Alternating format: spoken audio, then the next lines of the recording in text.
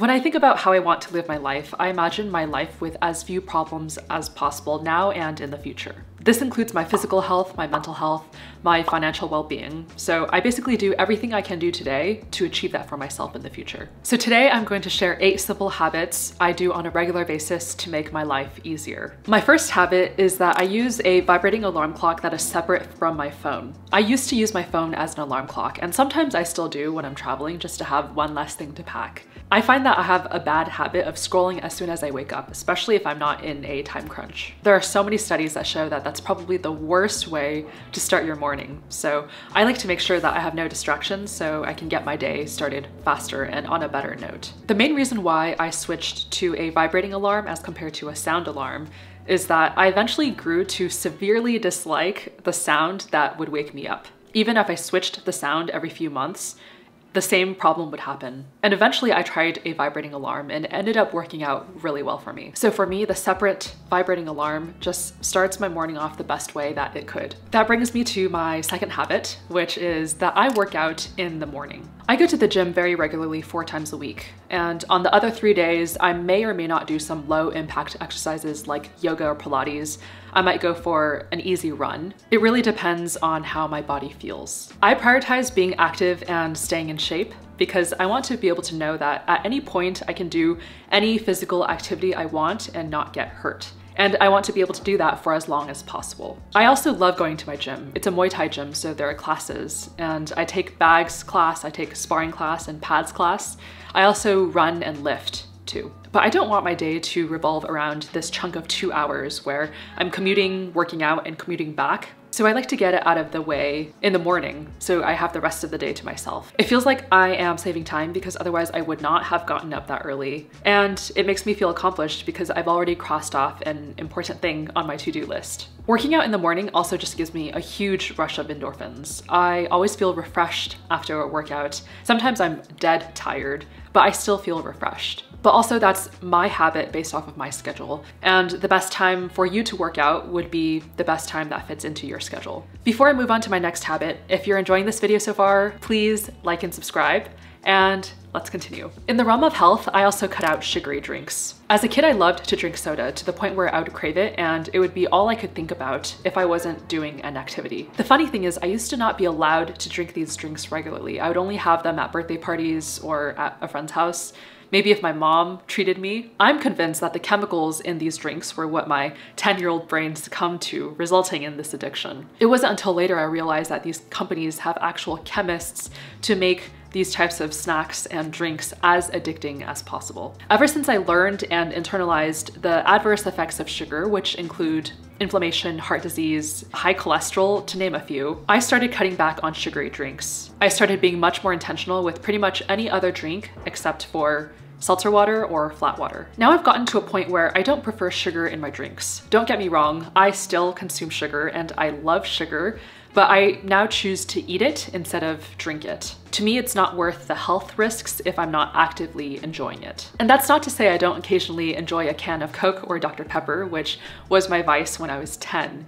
But now when I drink these types of drinks, I find that I can't even finish a whole can anymore. On the topic of health, every year I make sure to schedule my yearly doctor's appointments. I go to the eye doctor, I take my physical, I do my dental exams and dental cleaning, all of that stuff. Not only do I feel accomplished after I go to the doctor because I feel like I'm properly adulting, but it gives me peace of mind that I am all healthy and nothing is wrong. Even if something is wrong, then I know I'm being proactive in taking care of my body. I know it's a privilege because I have insurance, so I am able to schedule these doctor's appointments quite easily. And if you are in the US and you have insurance, take advantage of the insurance because it's so much easier to be proactive with your health rather than reactive. My next habit is that I bring a bottle of water and a snack every time I leave my house. Whenever I leave my apartment, I'm generally gone for a pretty long period of time. I like to stay hydrated throughout the few hours I'm out, so I always bring a bottle of water with me. Otherwise, I would have to pay $3 to $5 to buy that water outside. And the same with a snack. I can never really predict when I feel hungry, But if in the moment I feel hungry and I just want to not be hungry, then that's where my snack comes in and I can just eat it. Sometimes it's nice to just be able to pick up a treat outside, which I do also.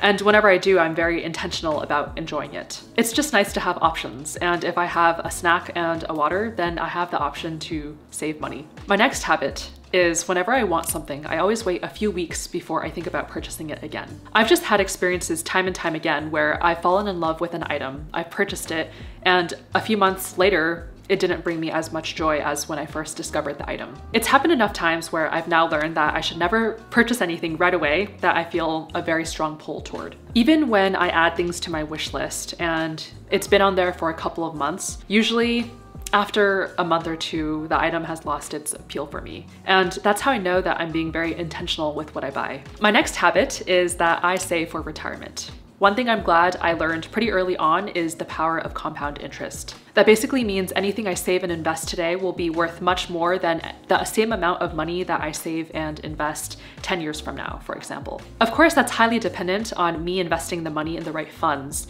And I have a video on investing here, but I take full advantage of my company 401k match. That's primarily the way I've been able to bulk up my net worth over the last 3 years. I also maximize my Roth IRA, first by directly contributing to it, and then eventually through the backdoor method. Those are my main two methods of saving for retirement. I also have money in a regular brokerage account, just in case I want to take some time off. Maybe I'll use that fund to retire early, or I'll make some big purchase with it. These are all things that I prioritized as soon as I started making money, because I learned that investing as early as possible is the best way to build your foundation financially. My next habit is I write things down. We all have so many things going on in our lives, and I know that for me, there's a 50% chance that if I don't write something down, I will not remember it when I need to. Making a note of something just takes the mental load off, and I no longer have to worry about it.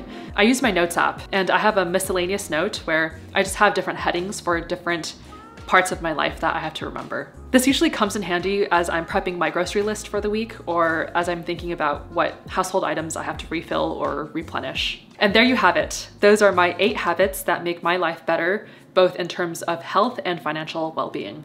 If you like this video, you might also like this video here on luxury and designer purchases I've made that are worth every cent.